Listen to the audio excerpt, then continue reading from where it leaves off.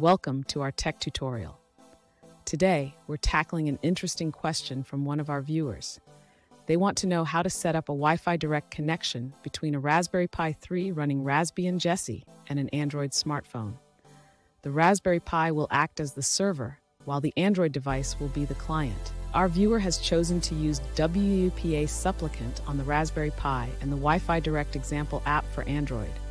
However, they're facing a challenge when trying to connect, as the Android app requests a PIN code, leading to confusion.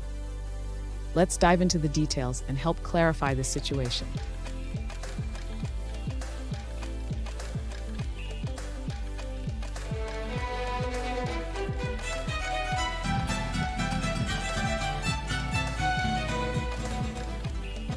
Welcome back to another technical video. Today we'll be going through your question, answering it, and hopefully finding that solution that you need. Guys, remember to stay just a little bit crazy like me, and hopefully you find that resolution you need. Anyway, let's continue on.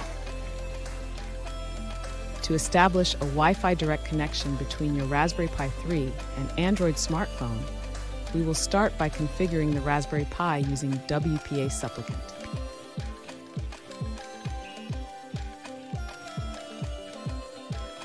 Here is the configuration you need in your wpaSupplicant.conf file. Make sure to include these lines to set up your Raspberry Pi as a Wi-Fi Direct device.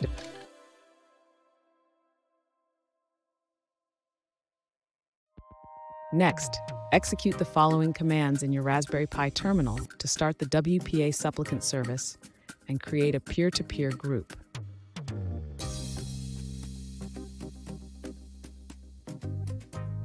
Now, on your Android device, you should see the Raspberry Pi listed as a peer. However, if you encounter a connection failure, this may be due to the need for a PIN code.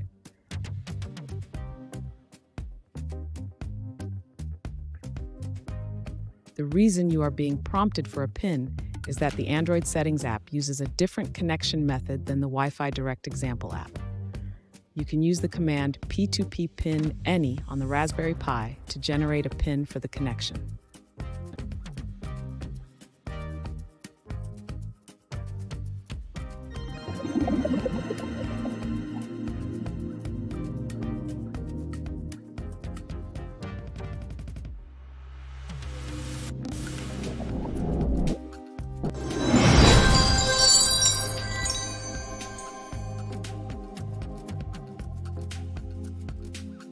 Let's now look at a user-suggested answer.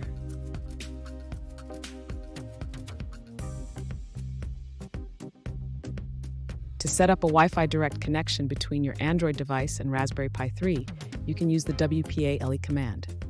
First, use the command for PS push-button configuration.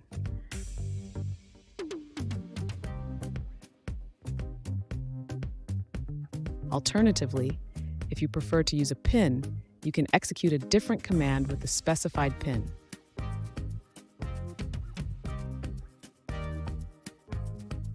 And that's it, guys. We've gone through, answered your question, and hopefully you found that solution you're looking for. Guys, if you did, please hit subscribe. I'd really appreciate it. And until next time, you need technical help, I'll see ya. Have a good one.